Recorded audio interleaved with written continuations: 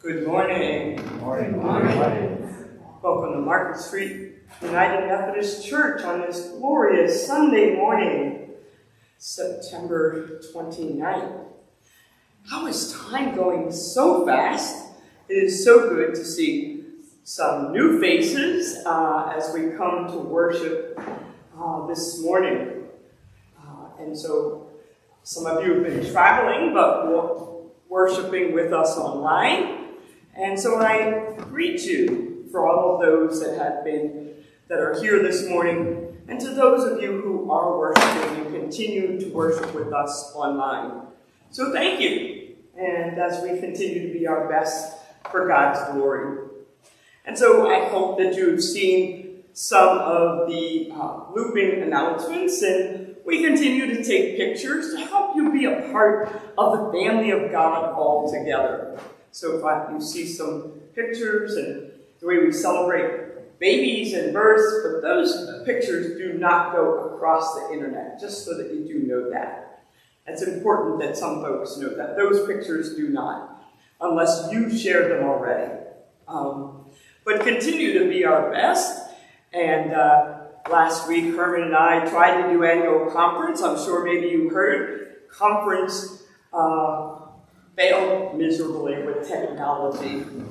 Glad that we're not the only ones that struggle, and that will get rescheduled at another time in the future. But we continue to be our best for God's glory.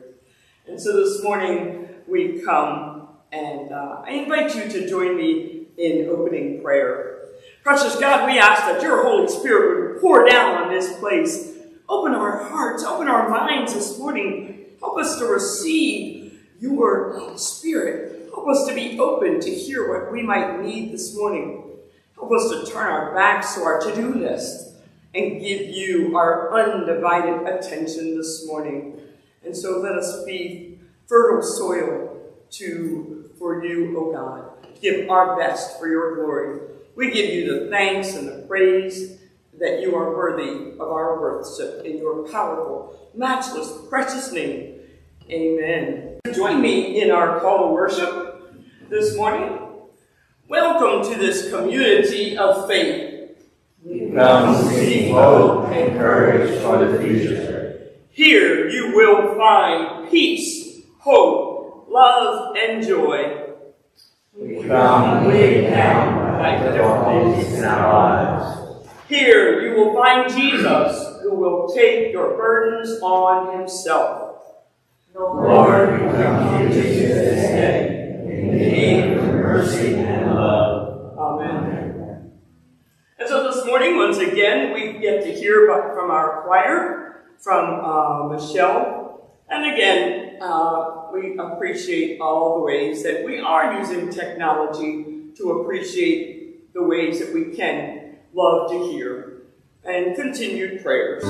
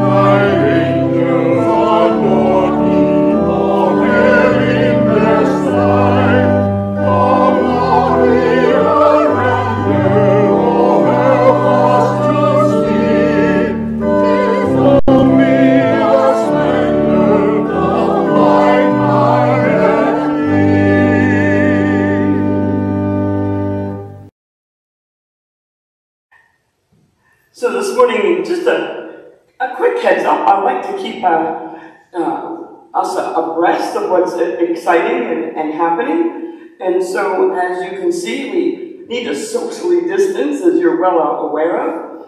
And so, one of the visions that we've had is when we continue to fill, that we would move to 2 services. Now, I am well aware of some of the challenges that the church struggled with to get that before you had 2 services.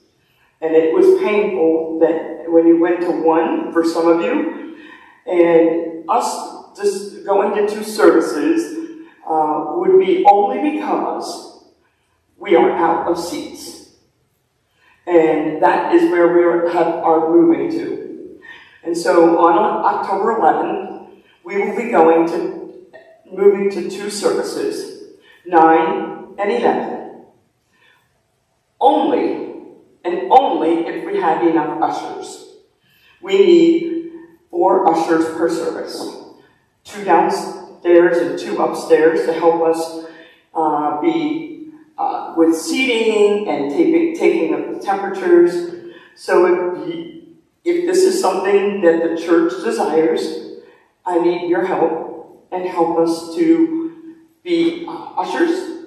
And so if that's what we are, and so it's teamwork. So thanks for your ministry and the way that we all work together. And so, but that's where we're moving toward so that we can continue to grow and reach beyond the walls. So continue to think about it, but don't want to do it next week because it's communion. And I want to continue to be one in Christ, come with union, be one together. And so we'll have it 1 next week and then 2 the week after if we have enough ushers. So I just hope that would be amenable with everyone. Let's go to the Lord in prayer.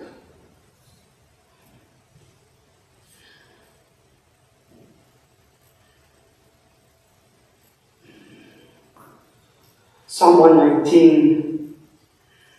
I call with all my heart. Answer me, O Lord, and I will obey your decrees. I call out to you. Save me. I will keep your statutes. I rise before dawn and cry for help. I have put my hope in your word. My eyes stay open through the watches of the night, that I may meditate on your promises. Hear my voice, renew my life. Yet you are near, O Lord, and all your commands are true. Long ago I learned from your statutes that you have established them to last forever. O precious God, we come this morning and we thank you that you are on the throne. You are there yesterday. Your laws are here today, and they are established for all eternity. We come, O God, and with all of these burdens that are on our hearts, those that have been listed out loud this morning, those that have been shared with this community of faith, that we might lift one another in love. For those that we have carried deep within our hearts, maybe that are so heavy that we might not even know how to groan before you. And so we thank you that you know us better than we know ourselves. And so we thank you, O God. And we come. We bring you our financial, emotional, relational, spiritual, all of those pieces, and we bring you to put them and place them on the altar. We allow you, the gracious physician, the healer, the Most High, to receive them, to work in your will, in your way, in your timing. And now we come. Hear us in our quiet moments as we come before you.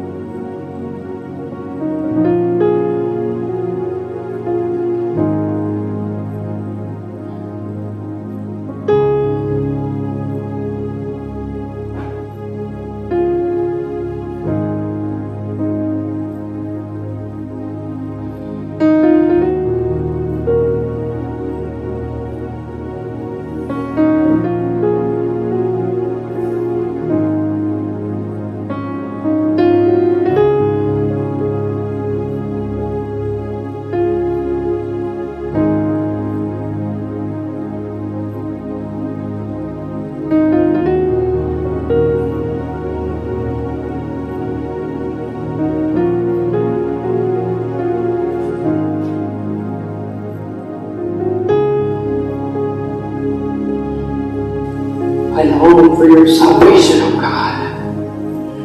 For your laws are my delight. Let me live that I might praise you.